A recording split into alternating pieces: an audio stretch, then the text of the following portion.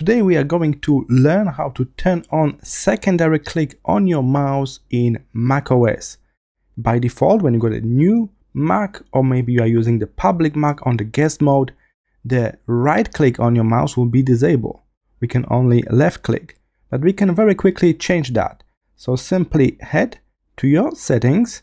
You should be able to see a settings icon here at the dock. System settings, open it up. And then scroll all the way down. You should be able to see mouse here at the very bottom. From here, simply switch this to a click on the right side. By default, your secondary click will be off on the Magic Mouse, but you can easily turn it on by selecting from the left or right side. I recommend the right side is more natural.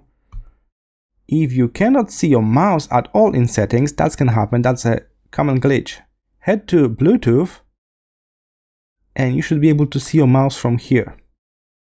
Then you can click on your mouse eye icon, and from here you can go to settings. So let's go to my current mouse. I click here on the eye, more information, and then I can click mouse settings. This will allow you to jump straight to settings even they are not displayed in the settings menu. Keep in mind there's a secondary click section. Simply click on that.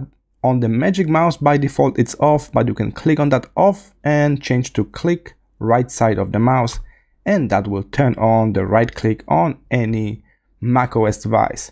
I hope this was helpful, and I will see you in the next tutorial.